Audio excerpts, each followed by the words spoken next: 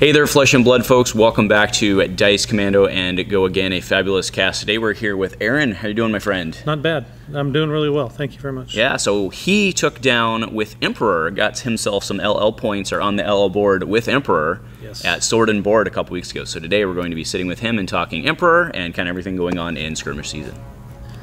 A huge shout out to our channel members for supporting what we do here. If you want to get involved with the channel and the Dice Commando community, please consider joining as a channel member. Remember, these videos are only possible with your support. You can show that support with a like, a subscribe, and by leaving us a comment and sharing your feedback. Community first, and go Commando. Hey there, folks. Welcome back. Thanks for checking in today. And Aaron, how are we doing? I'm doing well. Thank you very much. Had fun yesterday. Did a skirmish yesterday. Came in 9th.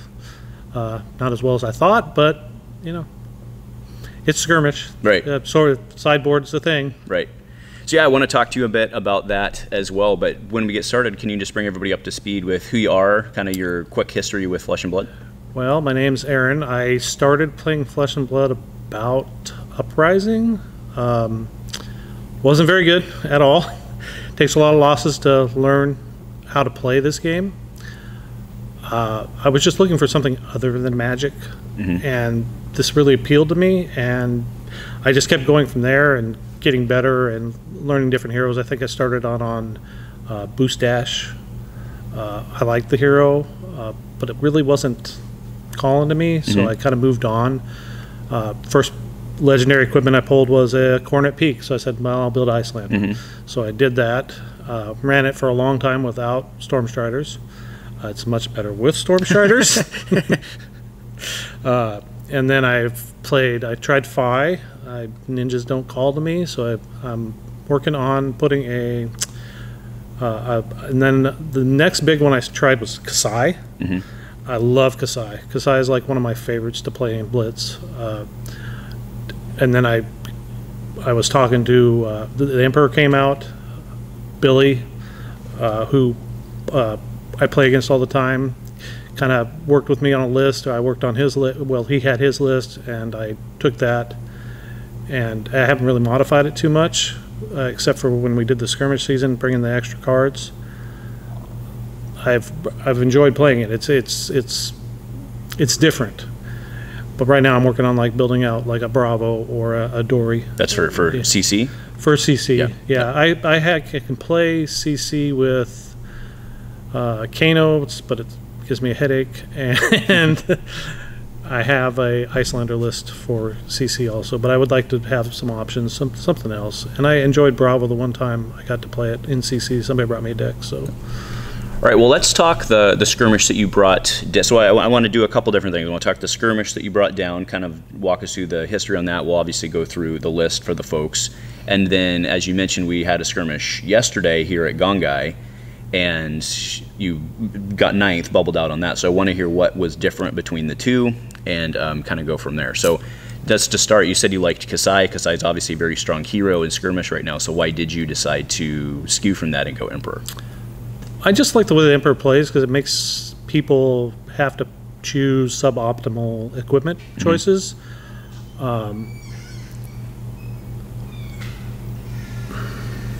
Other than that, I was going to play Kassai, and then at the last minute I changed. I just said, well, I've been playing Emperor a lot, and I enjoy it, so I'm going to try it and see how it goes.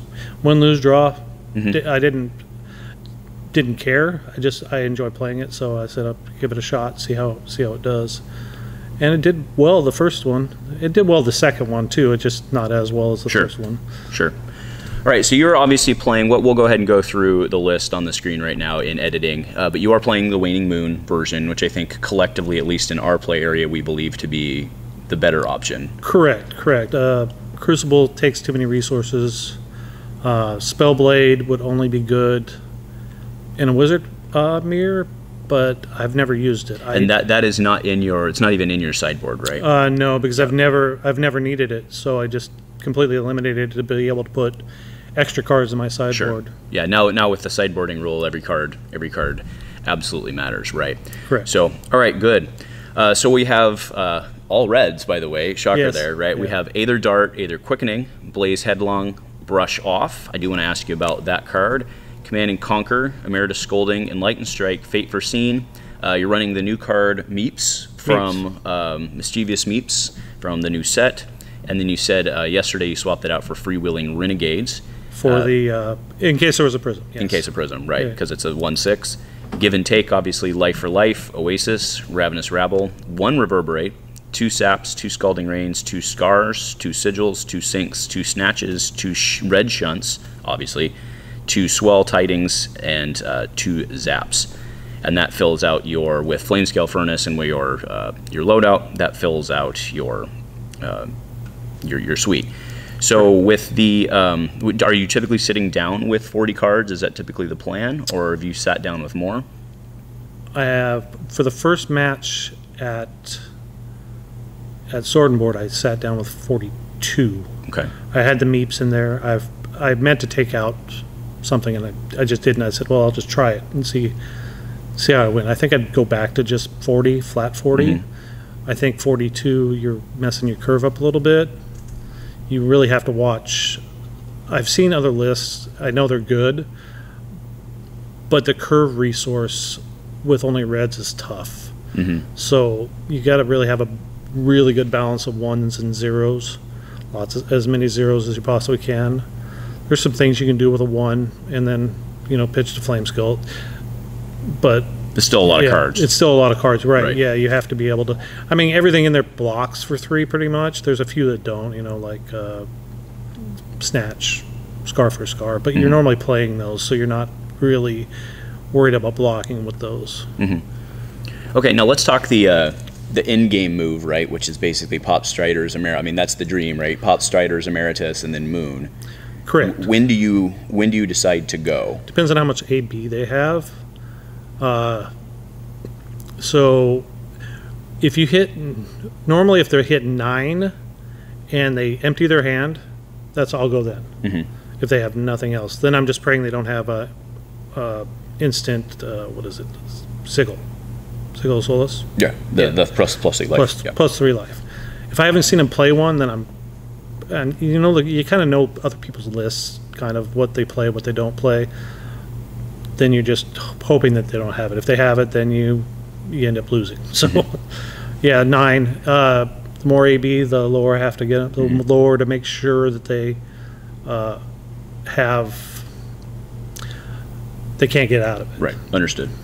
All right. So let's talk matchups. Your Sword and Board, your round 1. What did you run up against? Kassai. And I know how Kassai wants to play because I play a lot of Kassai. So I kind of knew what they wanted to do.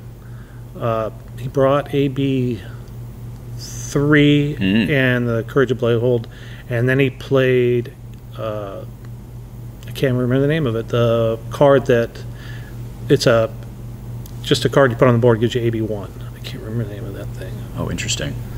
It's just a permanent. So he had AB 4 in that. He ended up he pulled it first turn, so he ended up having AB 4. So I went pretty much all block with my Arcane, which is all block 3s, and then I just threw attacks at him. And without having the extra block from the legs, the Valiant Dynamos, right? He had to bleed life or give me 2 cards. So a lot of times he was bleeding a point here, a point there. Interesting. And then he emptied his hand. So at the end. Okay. And then what did you run up against in your second match? Second match was a Dory who didn't bring any AB. So I kind of felt bad for him.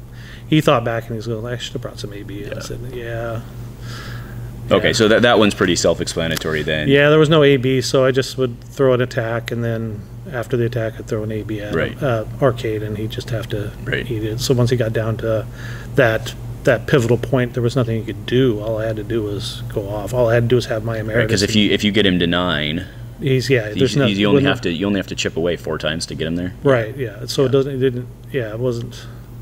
You got to bring some AB against Emperor. Yep. All right. Match 3. Match 3 was against Prism. That's why I brought the extra. Got it. And I hadn't played against a Prism before, like that, because it's the newer one with the old Luminaris. Oh, so it was Advent. Right, it was Advent. So it was Advent of Thrones. He had the old Luminaris. He was running the Merciful Retribution Aura. And then I know he had Arclight Sentinels. I saw him pitch those.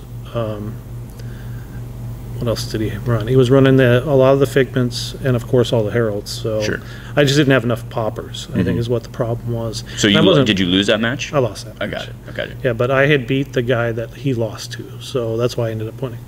Got it. Okay, awesome. So then, yeah, like you mentioned, yesterday, didn't go quite as well as the Sword and Board one did. You did get 9th, to be clear, in a pretty competitive meta, so nothing too shabby. No. And then the freewheeling Renegades you had packed, but we saw a grand total of zero prisms yesterday.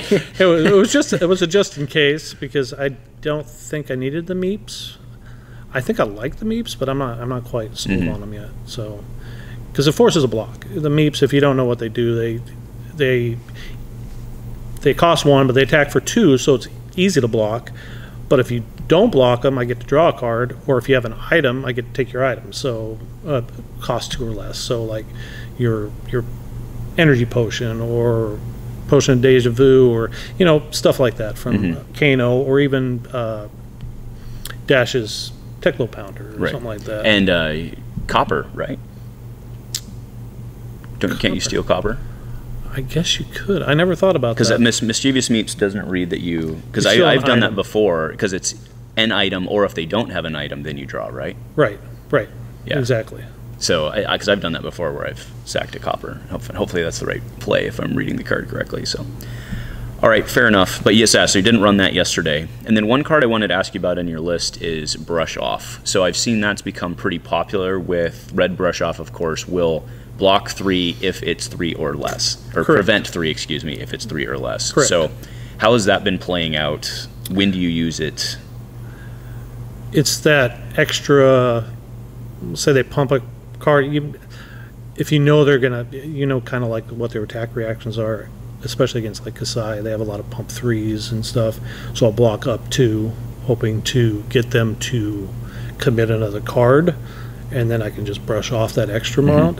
Against like Kano's, a lot of 3 attacks spells come in.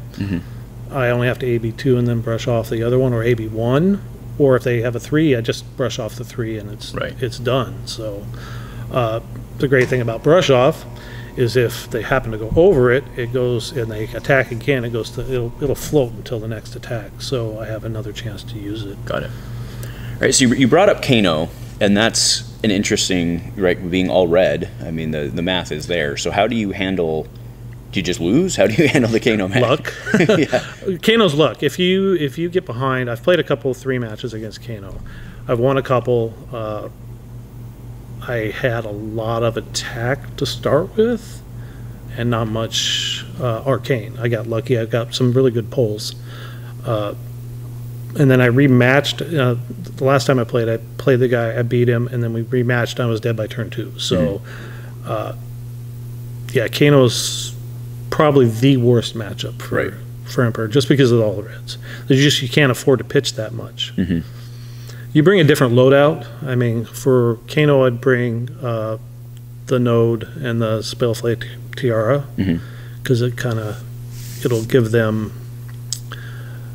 The Tiara kind of slows down their kill turn, and it doesn't cost you anything. So, got it. You're trying to do stuff that doesn't cost you anything.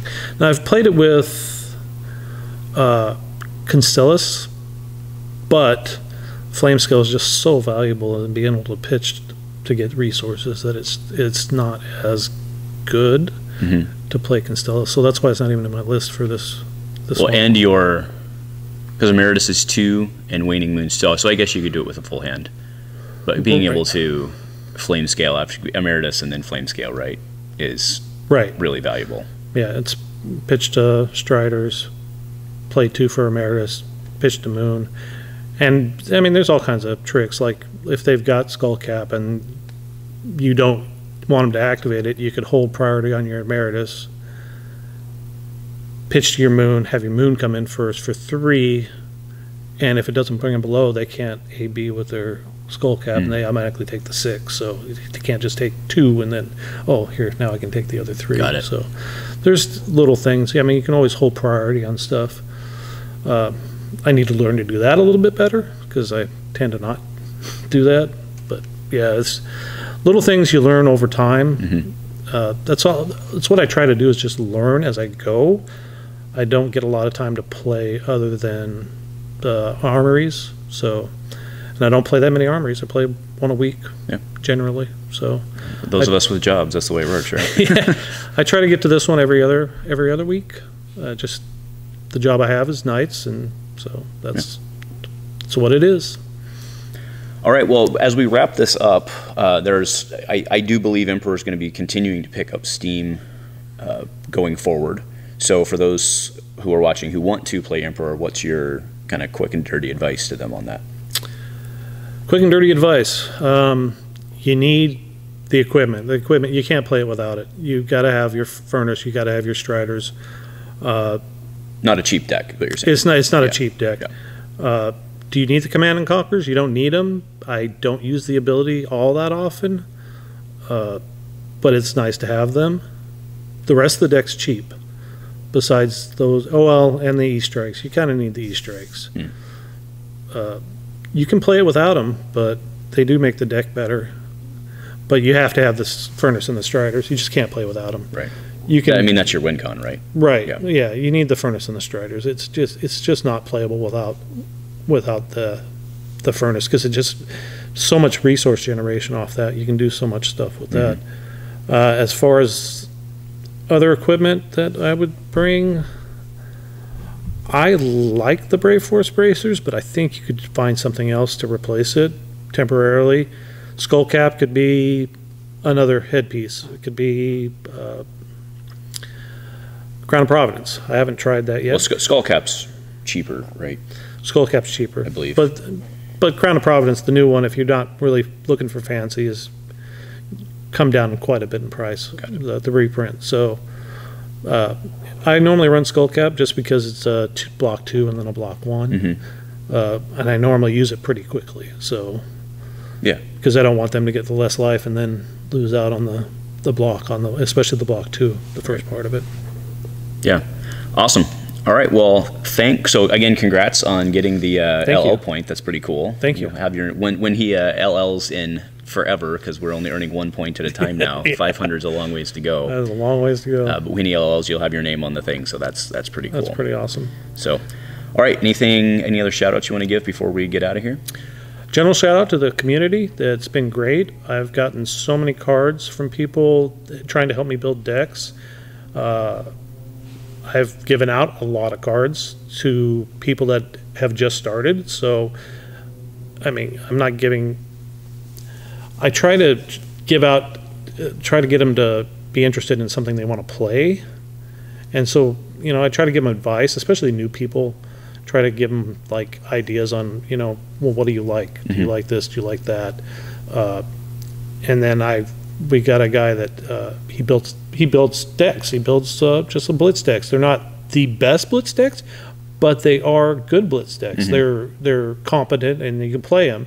And we try to give those out to new people, so they actually have not just a starter deck. They actually have a Blitz deck to work from that they just get to keep. Because of the cards, I mean, we've given him a lot of cards. Yeah. So he works at a store, and he's very passionate about the game, but he never gets to play. So, which kind of sad for him. That's how it goes sometimes, right? Yeah. All right. Well, awesome. Well, thanks again for joining us. Yeah, congrats. Thank you. Look at the camera and say it with me.